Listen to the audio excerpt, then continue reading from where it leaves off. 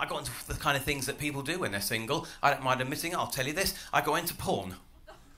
Yeah, thank you. As a viewer, just to be clear, I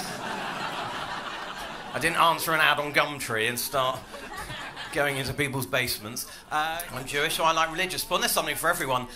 Jewish porn, that's a load of old white guys sat round waiting for the Messiah to come.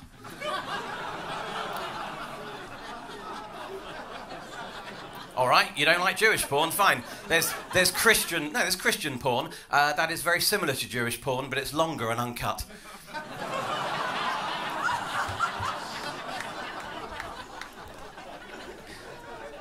And I imagine there's Muslim porn, but I'm not brave enough to write that joke. So.